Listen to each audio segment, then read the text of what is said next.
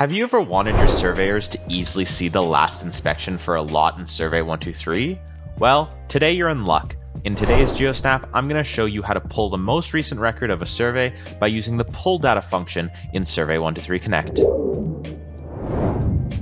In this GeoSnap, I will show you how to first pull data from a layer, but also pull the most recent record in a layer as well. Before we start with this demonstration, I would like to mention that the pull data function I am showing you will only work for surveyors that are connected to the internet. Just keep this in mind in case you plan to work offline with your surveys.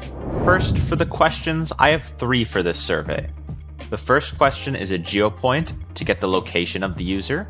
Then I will retrieve the lot number from a pre-configured layer that I already created on ArcGIS Online. This will be based on the location from the first question. Finally, I will have the status question that will pull the most recent record from the point layer that will be produced by the survey for that specific lot that the user is in. Now let's see how to configure those calculations. For convenience, I have written out the 2 calculations in Visual Studio Code to better show them off here. For the first equation, this will be used in the second question of the survey to pull the lot number based on the user's location.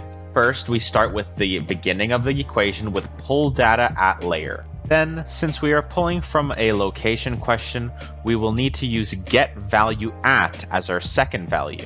Next, we will write the field that we want to pull the data from, in this case, lot ID. Now we will put the URL of the layer. This can be found at the bottom right corner of the item details page for the feature class in ArcGIS Online.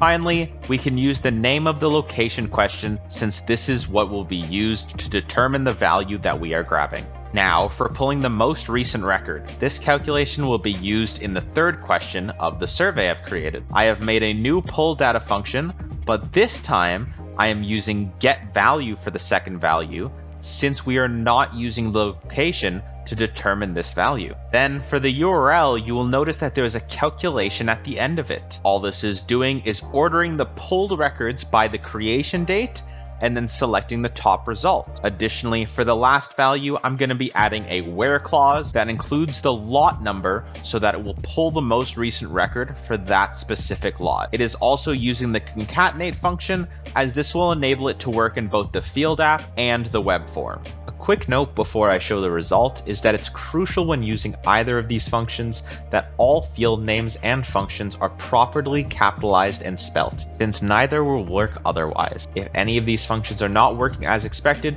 I would also make sure to read the blog in the description for a more in-depth look on this function.